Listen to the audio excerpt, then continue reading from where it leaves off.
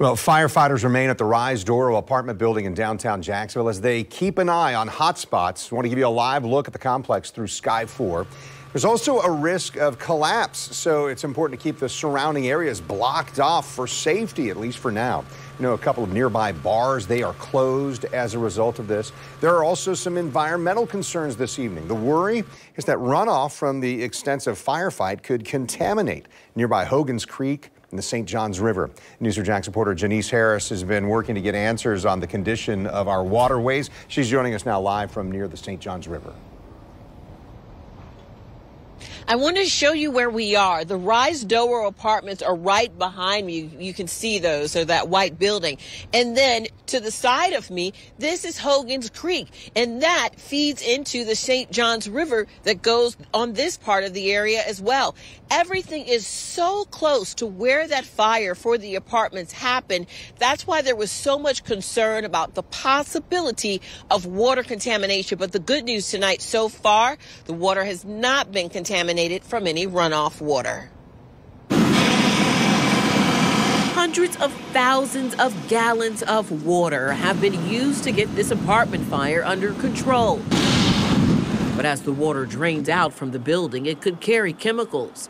Hogan's Creek and the St. Johns River are nearby, so it's standard protocol for the city to tell multiple agencies, including Jacksonville's Environmental Quality Division, Coast Guard, and Florida's Department of Environmental Protection about any potential risk. But luckily, we're not seeing any evidence of that. St. Johns River keepers are also investigating. So specifically for the RISE Doro apartments, what have the river keepers done so far?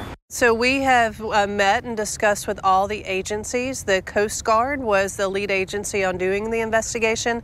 And fortunately, they have confirmed that firefighting foam was not used. So that's good. You didn't have that threat. And then in addition, there was no evidence of harmful runoff from anything that may have been in the building and running. The RISE Doro building is in downtown Jacksonville. Runoff was a concern because Hogan's Creek and the St. Johns River are less than a mile from the apartment fire.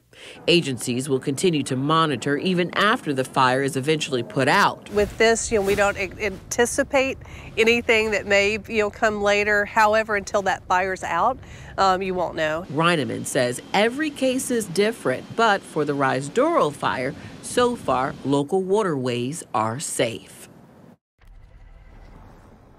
And this again is a look at the St. Johns River where Hogan's Creek meets.